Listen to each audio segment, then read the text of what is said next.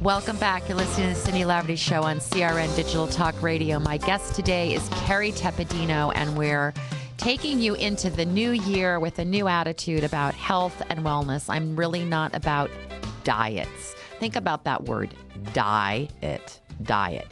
So you kind of feel like you're dying when you're on a diet. So this is all about eating healthy, eating good food. We're going to talk about eating organically. Hopefully we're going to talk about that, Carrie. And my guest is Carrie Tepedino, and I would really encourage you to go to her website, kerrytepedino.com, KerryTepedino.com, and just sign up to get her newsletter, because every week you're going to get this lovely thing delivered to your inbox, and it's full of tips and interviews and all kinds of great stuff that she does. So Carrie serves a great service in our world. Carrie, thanks so much for being here. Thanks so much for having me. Okay, so you say that the answer is in the kitchen. Now, we've pretty much established that we have altered foods and we have chemicals in our food and a lot of sugar in our food. So if the answer is in the kitchen, what is that answer? What should we be eating? Yes, great question. Well, the first thing is to really remember that food has been used for medicinal purposes for centuries. Yes. Centuries, thousands of years. And it really is in our society, as our society has developed to be what it is today, the majority of the people in our country were not exposed to this information.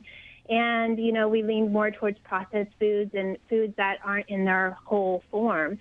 So it's really getting educated on what's right there at your fingertips, like using ginger, using peppermint, using aloe, just even some of the most basic foods.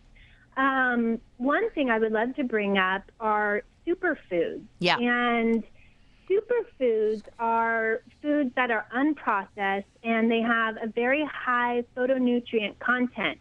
Now, what does that mean? Right? That was my next question.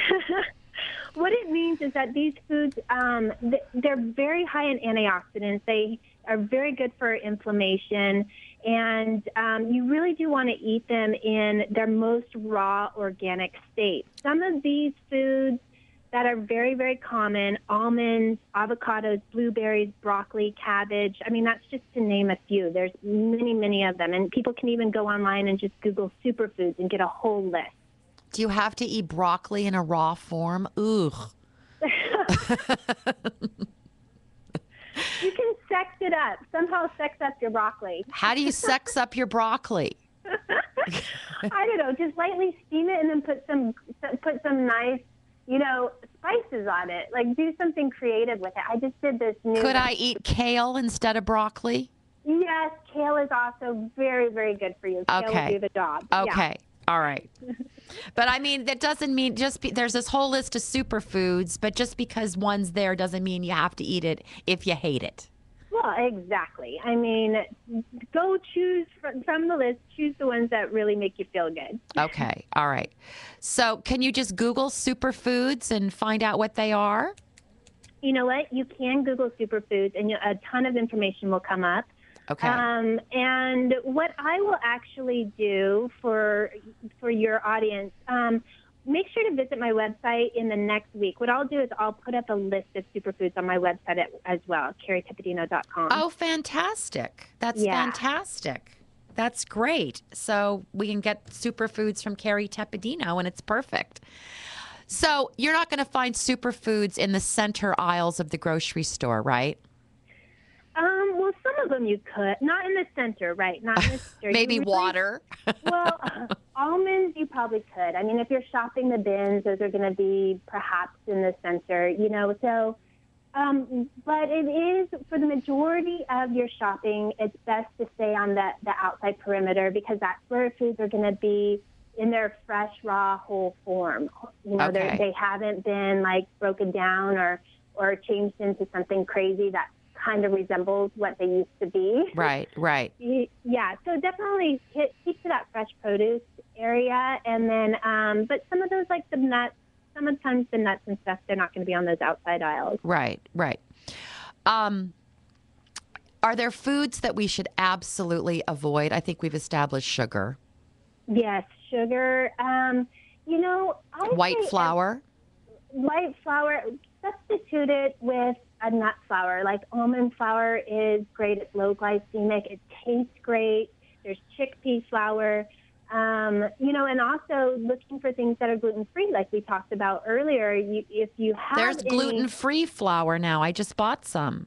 There is, yeah. And then even like the nut flours are usually gluten-free as well. So it'll usually say on the package if it's gluten-free. That's one big marketing thing that people are really, trying to optimize. Companies are optimizing now because it's such a craze, and people are getting more and more educated on gluten. Okay.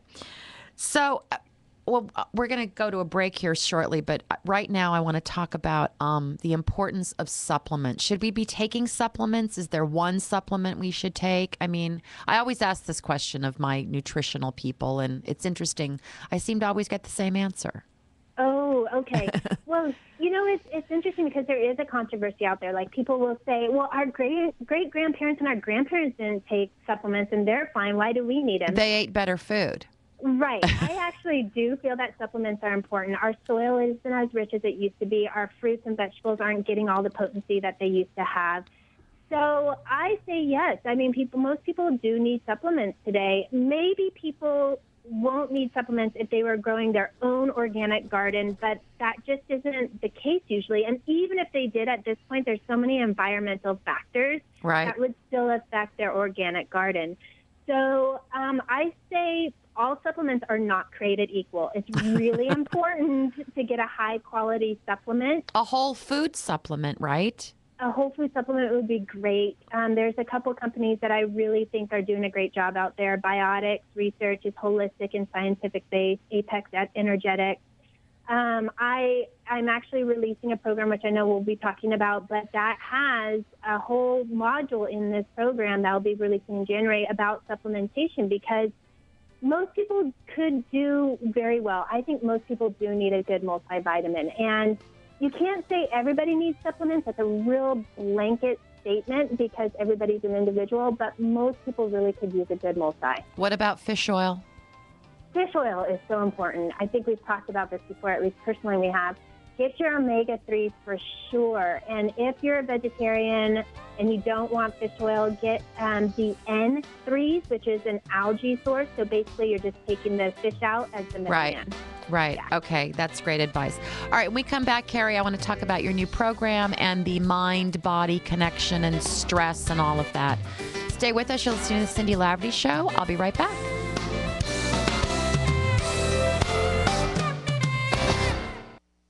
Hi, I'm Cindy